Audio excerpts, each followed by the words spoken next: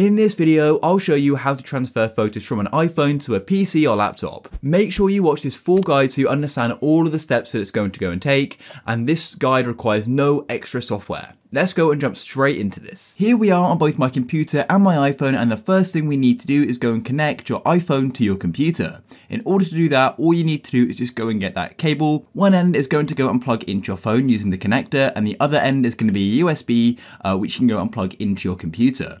Now you may need to go and unplug it from your power adapter to then plug it into your computer to get the USB.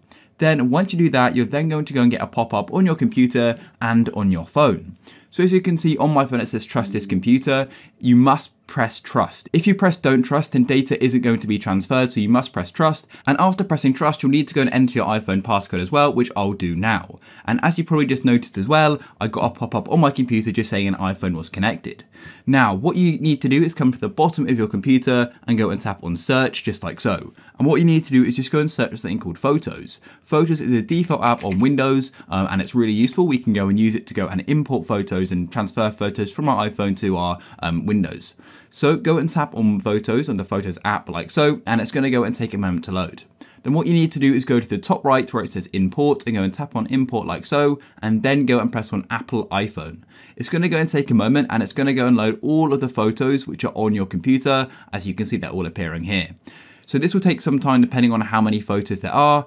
So I've got quite a few photos, so it will take probably a few seconds or maybe even minutes. But what you need to do is keep your iPhone unlocked just on the home screen. It's really easy, just so things are being transferred. And just to quickly add, if you're getting any errors in photos, it's most likely because you didn't go and tap on trust on your iPhone. And if you didn't get this pop-up, then I've got a full guide on what to do if you didn't go and get this pop-up about trusting this computer. It's a really simple fix. So I'll put a link to that in the description, or you can just go and find it on my channel. Then once all of the photos have loaded, you can now go and scroll through and find the photos which you'd like to go and transfer to your computer. To go and choose them, all you need to do is go and tap on them. You just go and tap on them like so, and as you can see, a tick appears in the top right of the photo. You can also go and select them all and go and add them to your computer as well, or you can just go and select ones individually like I just did there.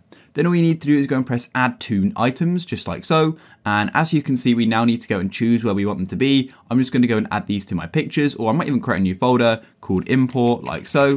And then go and press create, and I'm gonna have them there. Then press import like so, and as you can see, it will then say photos importing, and because I only had 2, it didn't take long at all. And then it will say all set, 2 items were successfully imported from Apple iPhone to import.